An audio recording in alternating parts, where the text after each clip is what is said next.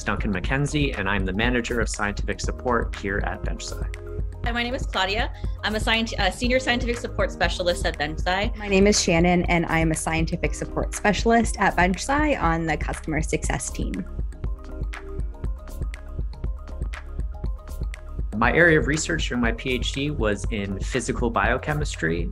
So we sort of looked at the how and the why proteins move and behave the way that they do. My research focus was on protein aggregation and other kind of cellular mechanisms that contributed to neurodegeneration. My area of research for my PhD was in sleep neuroscience, and I studied how long-term lack of sleep impacts the function of different cell types in the brain. The solutions that BenchSci provided scientists really resonated with me. So something that I was like, I wish I had this during my studies would have been really helpful. I spent over a decade in academia, and the things I was really wanting to see in my next position once I left academic science was, working closely in a team, building relationships, working creatively and being innovative, while maintaining a strong connection to benchwork science. I was ready at the end of my time in grad school to sort of explore how I can use my science or my experience in science to sort of influence the world and the world of research. I spent a lot of time working in it and felt like I had a fairly unique view of where some things could be made easier for science or where some struggles are for scientists.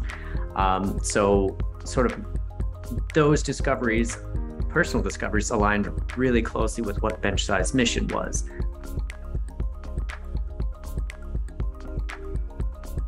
As a scientific sports specialist, I'm answering scientific questions from scientists all the time. But I will say a big thing we help with is scientists that study, a rare target or looking for a very specific type of reagent, digging into our database on our application and pulling out that relevant data that is usually really hard to find using other types of reagent sources. And often we're able to help those users, even when they study something super, super rare, pull out that data since we have just so much on BenchSci. The most common type of question we get is a little more in the weeds for scientists. And they are often like, hey, I need help researching this rare target. Can you help me use the platform to do that?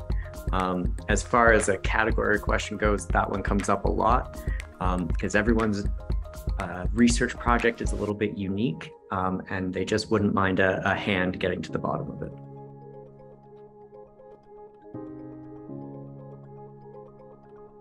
Our team is a scientific support team. So there are a lot of ways that our team actually supports users. So the ways that most people probably think about it is answering users in the in-app chat or through emails and responding to users. But we also proactively create a ton of content for our Knowledge Center.